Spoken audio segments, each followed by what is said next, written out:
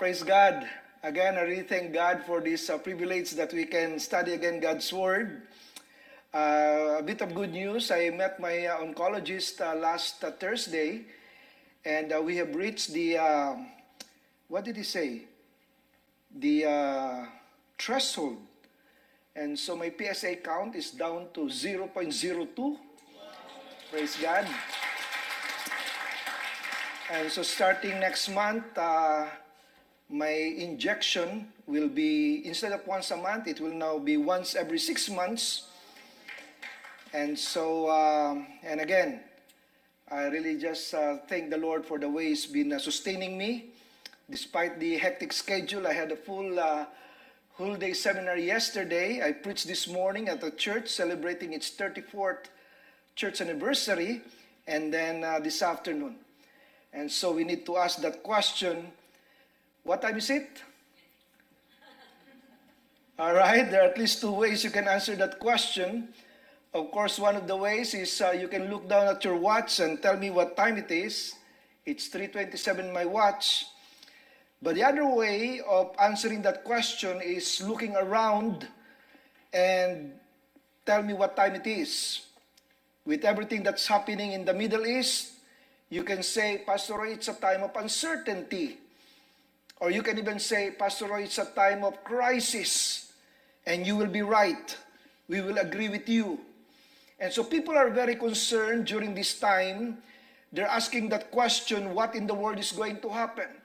If this war is going to escalate, if other Middle East countries will be involved, if Russia will be involved, if Iran will directly be involved with Hezbollah in the north, and then Hamas in the south, and on the southeast, the Houthis will be involved.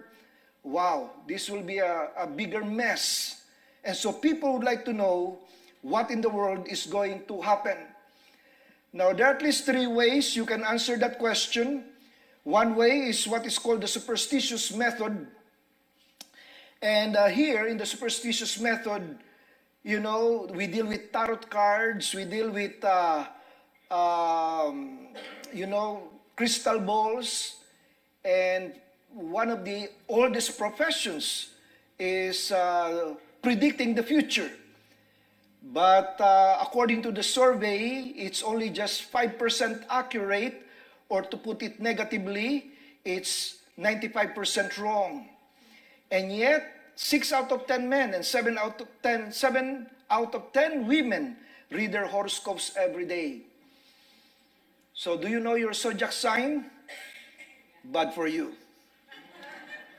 And so again, it's 95% wrong. The other way of predicting the future is what is called the scientific method.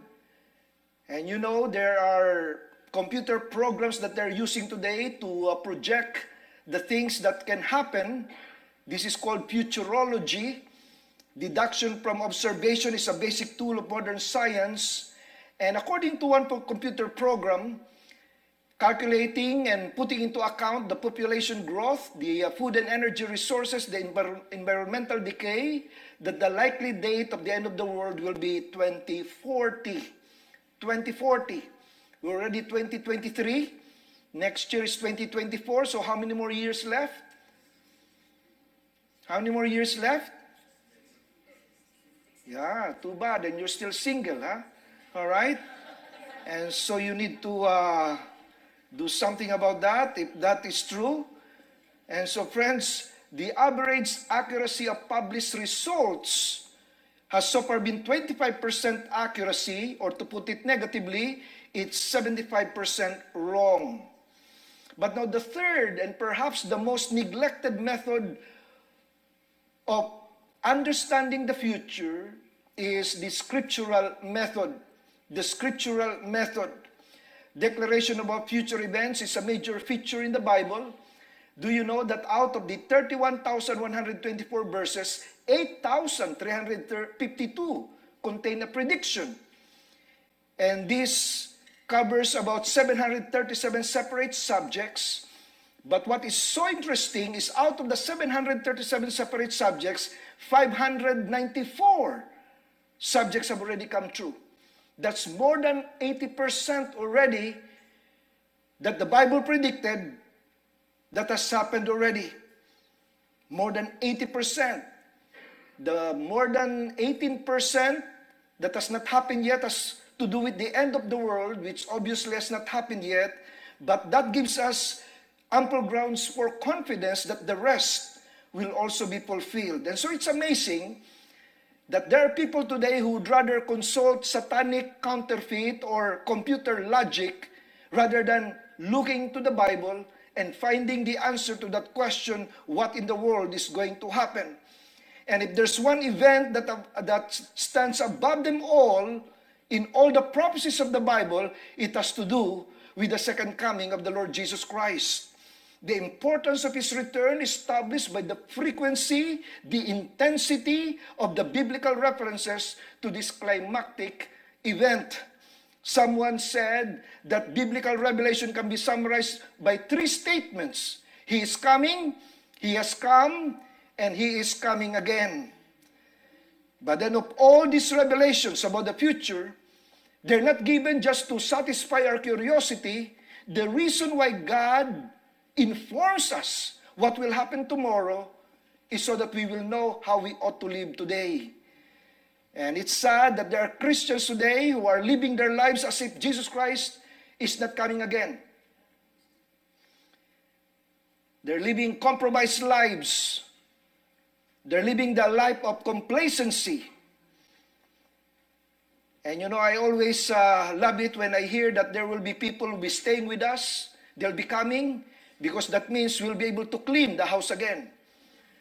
And so I'm looking forward to somebody coming and staying with us or having fellowship there because we know we'll be able to clean up the house again. But this afternoon, we're going to look at this passage that tells us clearly how we ought to live, knowing that the night is almost over and the day is almost here. And so we are answering that question, what time is it? And reading Romans 13, 11 to 14. Let's all stand and let's read these 4 verses all together now, starting with verse 11. Ready, read. The hour has come for you to wake up.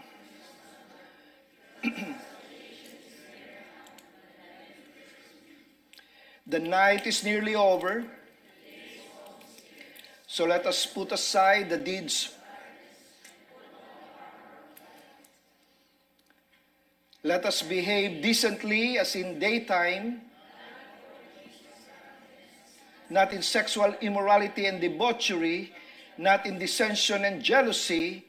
Rather, clothe yourselves with the Lord Jesus Christ and do not think about how to gratify the desires of the sinful nature. Let's pray. Our Father and our God, we realize that we are in the end times. There's a lot of things that are happening in the world today, and we're really not sure how things will turn out, especially what will happen in the Middle East. But we're so thankful, Lord, that in the Bible we already know who's going to win. We already know the ending story. And so there is hope. There's something to look forward to. Even though we have to suffer a little bit now, and yet we know that there will be rejoicing at the end of the day. And so, Lord, we just pray right now that even through this passage, that you would guide us, that this message will infiltrate our hearts, so that not only will it inform us, but there will be a clear transformation in the way we live our lives today. This is our prayer in Jesus' name, and all God's people say, Amen and amen. You take your seats. I shall return. These are words made popular by General Douglas MacArthur, but we all know that he wasn't the first one to give us these reassuring words. Almost 2,000 years ago, the Lord Jesus Christ gave his disciples the same promise before he left them and went to heaven. I shall return. And the theme of this portion of Scripture is that in view of the coming of the Lord Jesus Christ, how then should you and I live? You'll notice that in the opening words of verse 11, the Apostle Paul said, and do this understanding the present time. Do this. Do what? Well, if you look at the background to this, the previous chapter, for example, you'll know that in Romans chapter 12, he already talked about how you and I can become good Christians, how you can use your gifts, how you can relate with brothers and sisters, and how you can relate with your non-Christian neighbors. It's all there in chapter 12.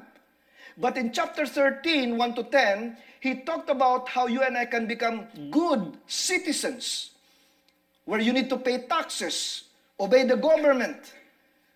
But now here, in chapter 13, verse 11, he's going to explain to us one good motivation for us to be obeying all of this, and it's because of the present time. If only we understand where we are right now in God's prophetic plan, friends, there's no greater incentive to be doing the duties of a Christian than to have the lively expectation of the Lord's return. And so we need to have an understanding of the present time if we are to continue pursuing a Christian conduct. So do you know what time it is? Do we really understand what the Bible has to say about the time? And so the whole thrust of this passage that we have just read is that we need to be aware of the time in which we live. Brothers and sisters, we are living in alarming times. We need to be aware that this is the 11th hour when it comes to Bible prophecy. So let's continue reading verse 11. He said there, the hour has come for you to wake up from your slumber, because our salvation is nearer now than when we first believed. And so what does Paul say about the time? He says, our salvation is nearer now than when we first believed.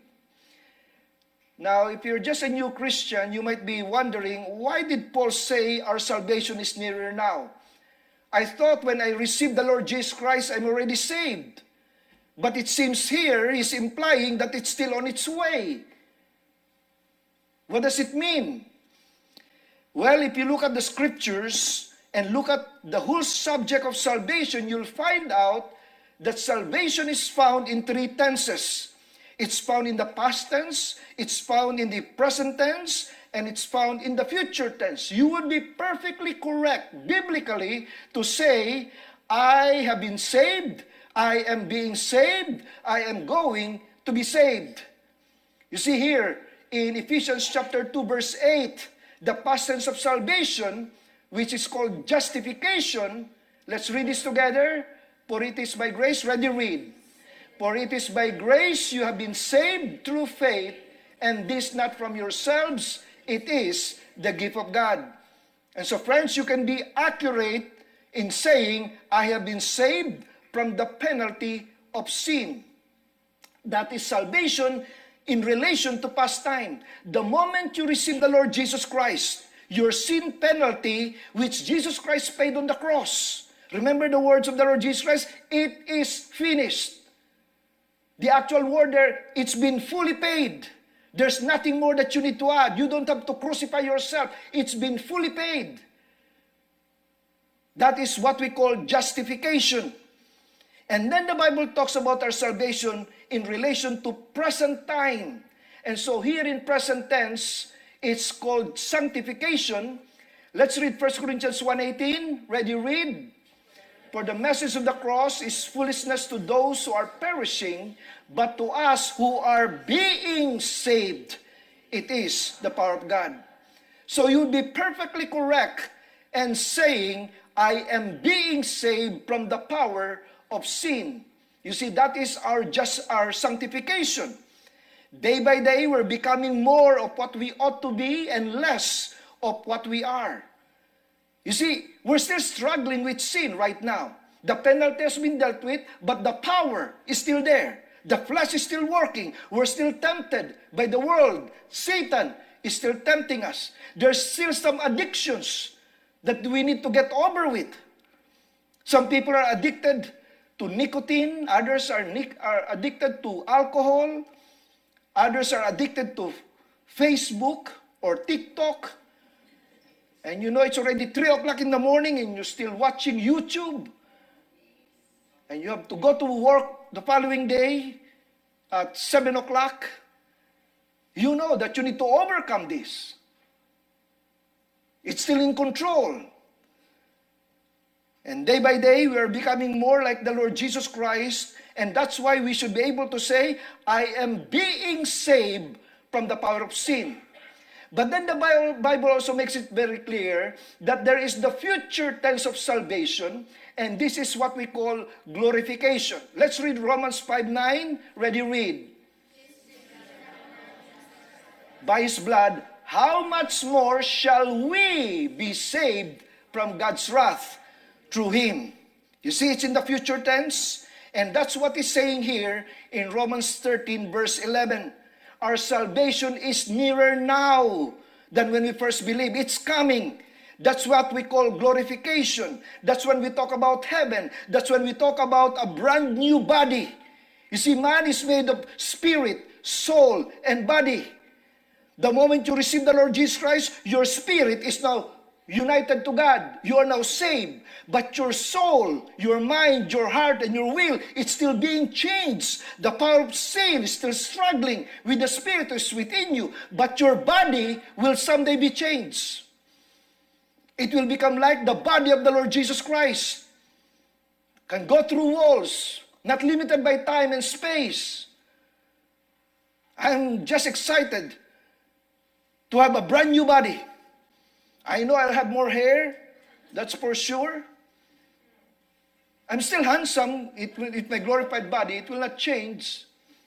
But friends, again, that is the future tense of salvation. When we are saved from the very practice of sin. And so you can say, I will be saved from the practice of sin. So 3 P's. You are saved from the penalty of sin. You are being saved from the power of sin. And you will be saved from the very practice of sin. The very presence of sin. There's no more flesh that you have to struggle with. You are now given a glorified body. And so the first thing the Apostle Paul is telling us here, and by the way, I got a quote here, when finally General Douglas MacArthur made good with his promise, I shall return, he reached Leyte, and there he was able to, over the radio broadcast, he said, people of the Philippines, I have returned. By the grace of Almighty God, we have come dedicated and committed to the task of destroying every vestige of enemy control over your daily lives. Brothers and sisters, when Jesus Christ comes again, He will come to destroy every vestige of enemy control over our daily lives. That is our glorification. Finally, freed from the very presence, the very practice of sin. Now, that's a good place to say amen. And so because our salvation is almost here, brothers and sisters, the hour has come for you to wake up from your slumber. And so what Paul is telling us here, answering that question, what time it is, number one, friends, it's time to wake up. It's time to wake up. Come on, turn to the one beside you, say, wake up. Just turn. Wake up. If the one sitting beside you is sleeping, then you just disturb him. But I always tell people, if somebody's sleeping during my sermon, just let them be. Do not disturb them. Because we also believe that God speaks through dreams. And so maybe God has a special sermon for this person. But friends, it's time to wake up. If we only know the time, what time it is, the present time, And this 11th verse is the alarm clock of the soul. It's time to be alert, my friends. Why? Because verse 12 continues by saying, the night is nearly over and the day is almost here. What does that mean? The night is nearly over. That means the dark and distressful night of sin and evil is almost over. And the bright day of Christ's return is about to break through that darkness. Now, I don't know when Jesus Christ is going to come again, but the Bible makes it very clear, assures us that He's coming back.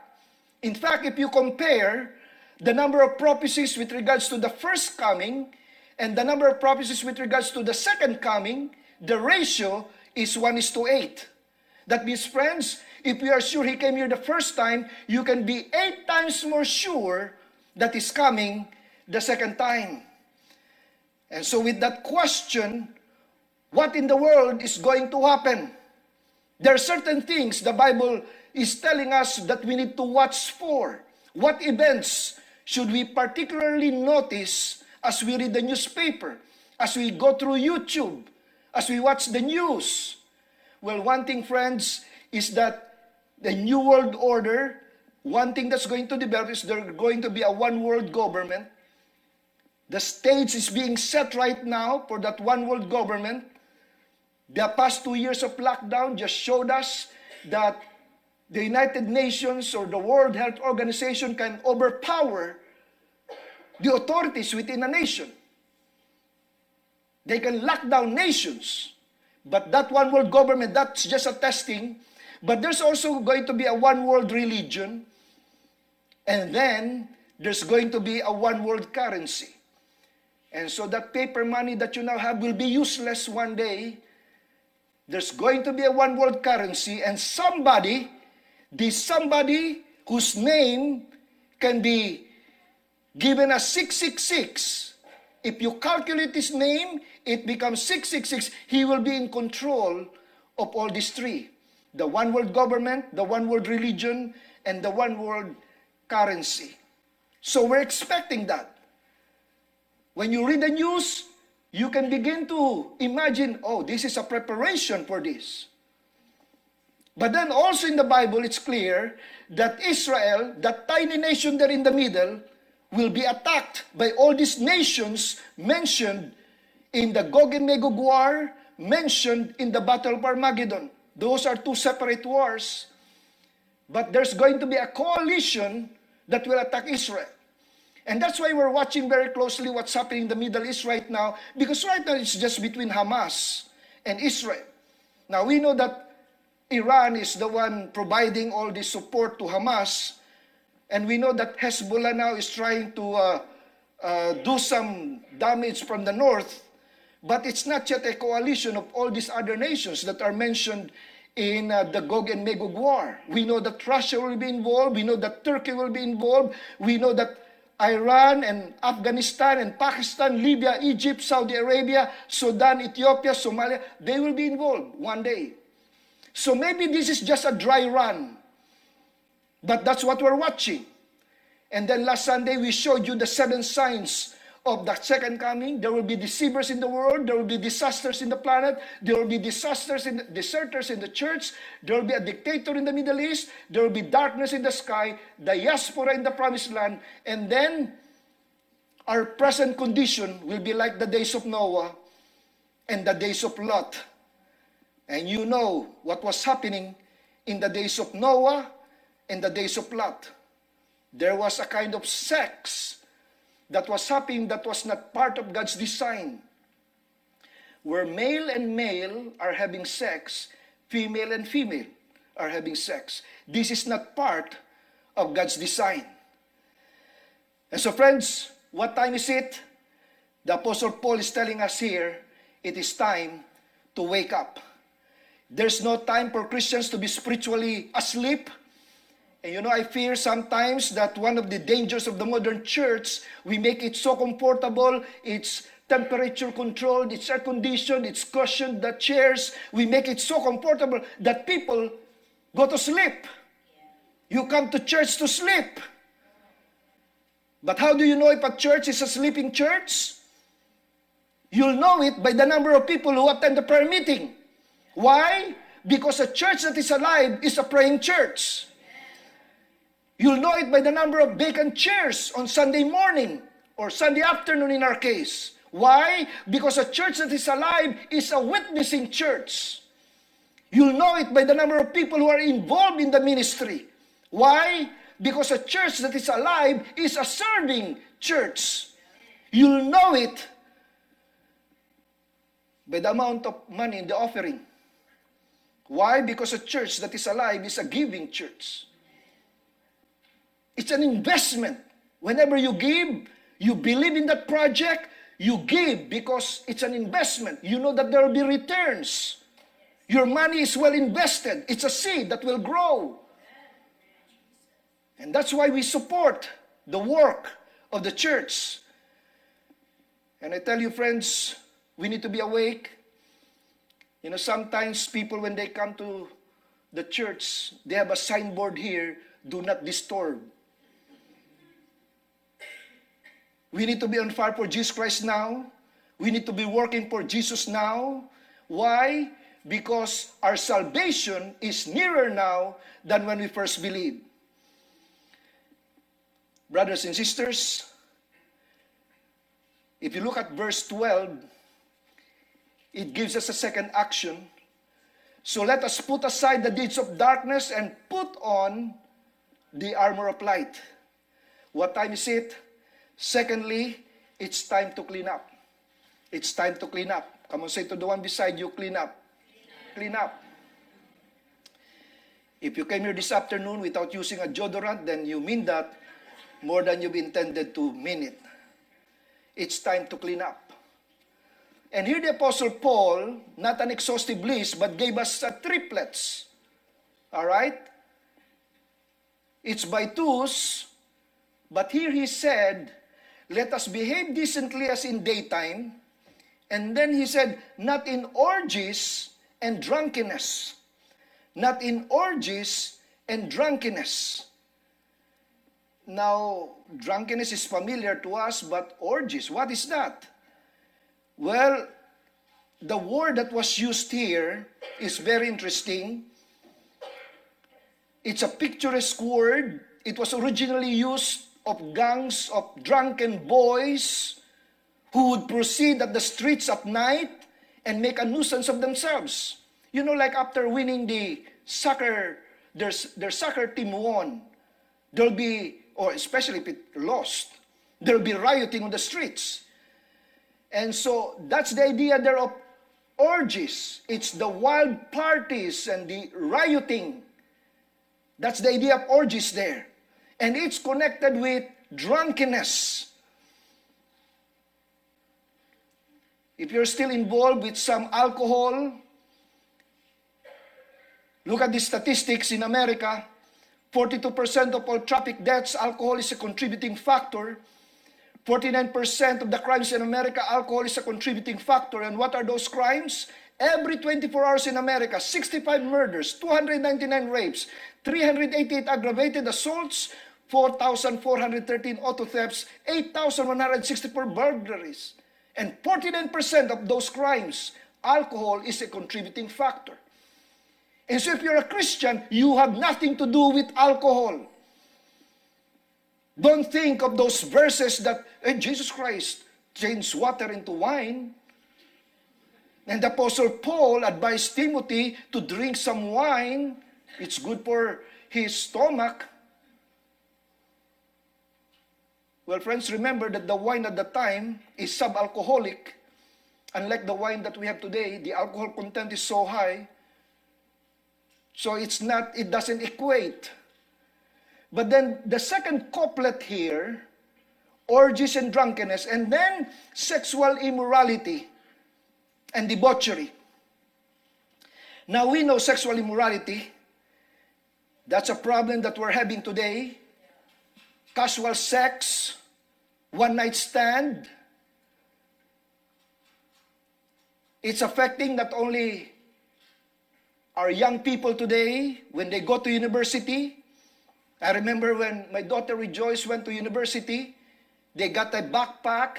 Inside the backpack was a plastic full of condoms. It's understood that they will have casual sex. It's understood. When we arrived here in Canada, Josiah was just 15 years old, still in high school, and then one day he came home and then said, "Dad, I have 3 condoms here." "Where did you get those condoms?" Well, we had sex education and the teacher distributed all condoms to all the students. Why is just expected in our society today? Friends, the Bible is still clear. Sexual immorality is not God's will. You ought not to be pregnant when you're still single. You get pregnant after the wedding. That's still the biblical standard. Sexual immorality, but this is now being practiced in a very private sense. Like, do you know that there are around 42 million pornographic websites? 42 million. We can have one website for each Canadian because we're only 40 million Canadians. And then number 2, 11 is the average age that a child is first exposed to pornography. The age of 11. And then 94% of children will see pornography by the age of 14. And then number 4, now this one is scary, because of young Christian adults, 18 to 24 years old, 76% actively search for pornography. But the worst case here in this survey is that 68% of church-going men and more than 50% of pastors view pornography on a regular basis. Sexual immorality is creating havoc so much to our families, to our young people. Peter was so accurate. He hit the nail on the head with his words. He said, "They commit adultery with their eyes, and their lust is never satisfied." Friends, that is pornography. They commit adultery with their eyes, and their lust is never satisfied. And that's why, if you're struggling with this, and you somehow, your mouse keeps going to pornographic websites, then make a screensaver on your computer, and it says, "As for me and my mouse, we will serve the Lord." Alright? Para makonsensya ka naman ng konti. As for me and my mouse, we will serve the Lord. But then there's that word debauchery. And again, that word is not so familiar to us. Debauchery means unbridled lust. Unbridled lust. And that's why it came to mean shamelessness. Shamelessness. Sa Tagalog, wala nang hiya. The things that ought to make you blush, you're even proud of it. You post it on Facebook. You have this skimpy dress, 2-piece, and you're right there. What ought to make you blush, you're proud of it. You're doing things that are not right, and yet you're announcing it to the world. The Apostle Paul is saying here, these people, they do not know what time it is. They do not know what time it is. And then the last couplet here is dissension and jealousy. Dissension and jealousy. Dissension is a contentious rivalry, because of personal ambition, personal desire for power. You desire to lift yourself up. Now you want to be elevated, you want to be renowned, you want to be recognized, you want to lift yourself up, and in order to do that, you put somebody down, and that is jealousy. Jealousy is the desire to put someone down. I feel so sad that some people, they can only feel good about themselves if they can make others feel bad. They can only smell good if they will bring out the bad smell of other people. Dissension and jealousy. And here the Apostle Paul is telling us, if you're a Christian, if you're a true believer in Christ, you have nothing to do with orgies and drunkenness and sexual immorality, debauchery, dissension, and jealousy. In fact, I feel and I afraid that people are still involved in this after being a Christian for so many years. They will be embarrassed when Jesus Christ comes back, and they might even miss the rapture. They won't be meeting Christ at all. They will miss heaven by 8 inches. Just 8 inches. Can you imagine that? Sayang, 8 inches lang. Hindi ka pa nakaabot sa langit. Romans 10:9, if you confess with your mouth that Jesus is Lord and believe in your heart that God raised him from the dead, that's 8 inches right there. You're a professor that you're a Christian, but your life doesn't agree with what you profess. Secretly, you're living a life of somebody who doesn't know that Jesus Christ is coming back. But the Bible is very clear, brothers and sisters. Let's all read this together. Ready, read. The person who has been born into God's family does not make a practice of sinning, because now God's life is in him, so he can keep on sinning, for this new life has been born into him and controls him. He has been born again. He has been born again. And so we need to ask ourselves the question, is my lifestyle promoting the gospel, or is it a hindrance to the furtherance of the gospel? Brothers and sisters, it's time to clean up. If Jesus Christ comes today, is there something you'll be ashamed of? Is there something you'll be ashamed of? Not if you're part of the fellowship of the unashamed. Let me read this for you. I am part of the fellowship of the unashamed. The die has been cast. The decision has been made. I have stepped over the line. I won't look back, let up, slow down, or back away. My past is redeemed. My present makes sense. My future is secured. I'm finished and done with low living, sight walking, small planning, smooth knees, colorless dreams, tame visions, mundane talking, cheap giving, and dwarf goals. I no longer need preeminence, prosperity, position, promotions, plaudits, or popularity. I don't have to be right, first, tops, recognized, praised, regarded, or rewarded. I now live by faith, lean on his presence, walk with patience, live by power, and labor with power. Live by prayer and labor with power. My face is set, my gate is fast, my goal is heaven, my road is narrow, my way is rough, my companions are few, my guide is reliable, my mission is clear. I cannot be bought, compromised, detoured, lured away, turned back, deluded or delayed. I will not flinch in the face of sacrifice, hesitate in the presence of the adversary, negotiate at the table of the enemy, ponder at the pool of popularity, or meander in the maze of mediocrity. I won't give up, shut up, let up until I have stayed up, stored up, prayed up, paid up, spoken up for the cause of Christ. I am a disciple of Jesus Christ. I must go till he comes, give till I drop, preach till all know, and work till he stops me. And when he comes for his own, he will have no problem recognizing me. My banner is clear. I am part of the fellowship of the unashamed.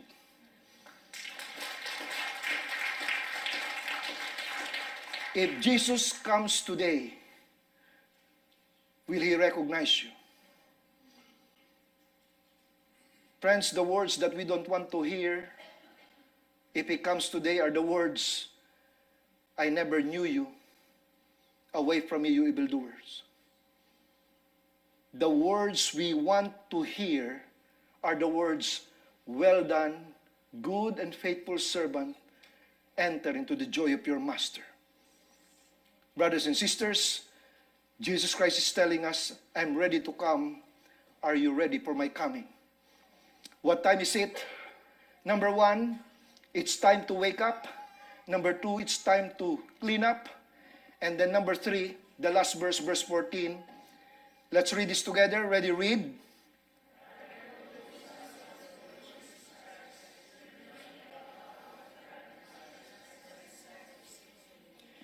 Number 3, what time is it? It's time to dress up. It's time to dress up. Come on, tell the one seated beside you, dress up. Dress up. If you happen to be wearing a skimpy dress there, then you mean that more than you've intended to mean it. Now look at verse 14 with me. This is a great piece of scripture. There's a positive here and there's a negative here. What you have here is a twofold decision that will enable you to be a dressed up Christian. First of all, you'll notice Paul said, clothe yourselves with the Lord Jesus Christ. Now, obviously, that's not a literal, not clothing ourselves in a literal sense, like wearing a cloth that says, I'm a Christian or Jesus is Lord. Because the second half talks about, do not think about how to gratify. Therefore, the clothing yourself has to do with the thinking, your mindset. And that's why if I ask you, are you a dressed up Christian? It talks about your mindset. And it's a good advice that in the morning, when you wake up, before you grab your cell phone to check if there are many messages that came, before you talk to another person, you pray while you're still lying down on that bed. You pray this prayer. Come on, pray with me. Ready, pray. Oh God, I offer my eyes to you. I'll see what you want me to see. Dear God, I give my ears to you today to hear only what you want me to hear. I offer this mouth to you, Lord, to say only what you want me to say. Oh God, I give my hands to you today to do only what you want me to do. Lord, I give my feet to you today to walk only where you want me to walk. Oh God, I give you my desires and thoughts today. You and you alone I want to please today. Lord, be glorified in my life today. Try to see how that will change your outlook in life. The moment you wake up, and then the pressures come. Somebody irritates you. You're driving and somebody cuts you. See how that will change your mindset. Because you're a dressed up Christian. Don't go out your home and not a dressed up Christian.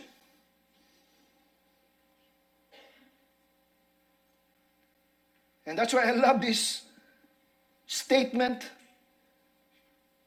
The Christian said, she said, I'm a missionary of Jesus Christ, skillfully disguised as a caregiver. I'm a missionary of Jesus Christ, skillfully disguised as a caregiver. And so every day we ought to come to Jesus and say, Lord Jesus, I know that you have a wonderful plan for my life today. Lord Jesus, just show me what you want me to do today. I'll do what you want me to do. I'll say what you want me to say. I'll go where you want me to go. I'll be what you want me to be. Put on the Lord Jesus Christ. Surrender your plan every day to the Lord Jesus Christ. Put on the Lord Jesus Christ. And then the negative side here, it says, do not think about how to gratify the desires of the sinful nature. Do not think about how to gratify. You know what Paul is saying here? He's saying that we actually plan ahead to commit sin. You know where sin starts? It starts in the mind.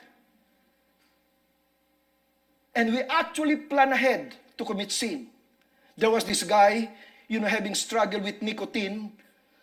And so he was driving, and he's a Christian, and he's saying to the Lord, if you really do not want me to buy cigarettes in this store, let there be no parking space at the store when I arrive. You don't have to pray that way because it's already God's will that you are not to be enslaved by nicotine.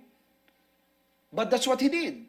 And sure enough, he found a parking spot after circling 5 times the block.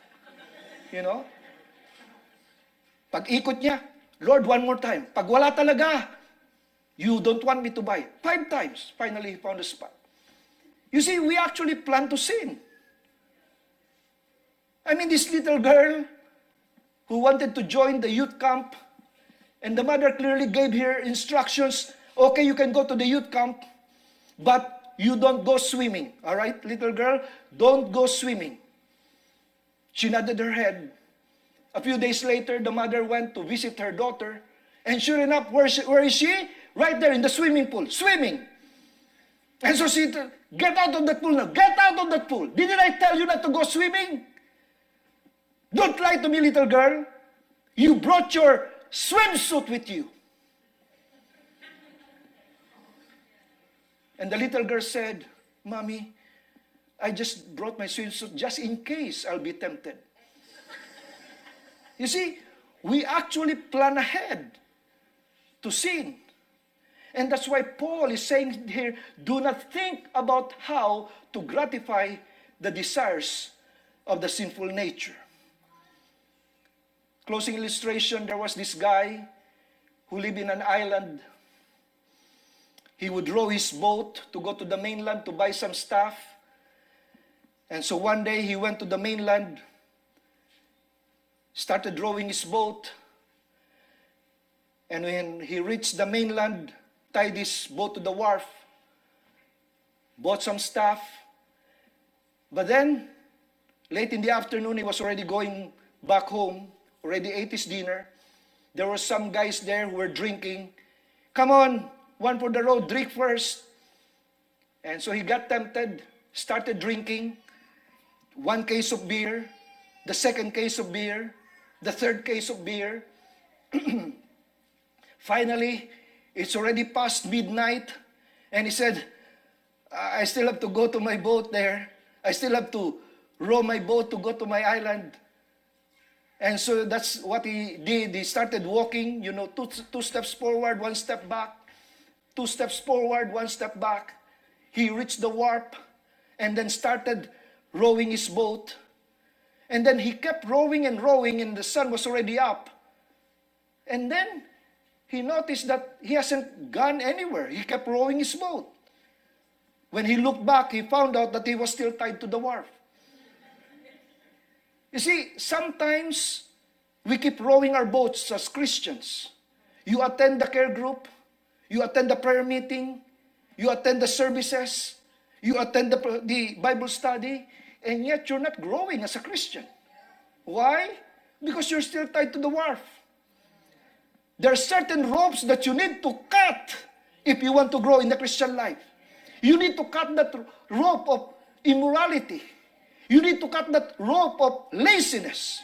You need to cut that rope of addiction to Facebook or whatever media there is. You need to cut that rope that is hindering you from growing in your Christian life. Because you'll just get tired of the Christian life. You'll get tired of the prayer meeting. You'll get tired of all these activities that we have here in church. Because you look at yourself and you're still the same. When the fact of the matter is, the problem is not the activities in the church. The problem is your personal activity when you're alone. Friends, what time is it? The Apostle Paul gave us 3 things. It is time to wake up. It is time to clean up. And it is time to dress up. Here's our prayer. Lord, I offer my life, my all to serve you, now and always. Let's bow our heads, shall we? Our Father and our God, Lord, we've heard so many warnings already. In fact, we've heard this sermon before, maybe 3 years before. And yet, that's not the issue. The issue is, have we been changed? And so, Lord, our prayer this afternoon is that these warnings will sink deep in our hearts so that when Christ appears, There's nothing to be ashamed of. And we will hear those words, well done, good and good servant. Enter the joy of your master. Oh, Father God, Lord, we pray. Thank you that you are the God of the second chance, the God of the many chances. Help us, Lord, to learn from the mistakes of others so that we won't commit the same mistake. Help us to be pure, to be protected from immorality, so that we can present our body to our future husband and to our future wife the best that we can be. Oh, Father God, Lord, help each one of us to live a life that is consistent with what we profess, because we know what time it is. It's time to wake up. It's time to clean up. And it's time to dress up. We ask this in Jesus' name, and all God's people say, Amen and amen.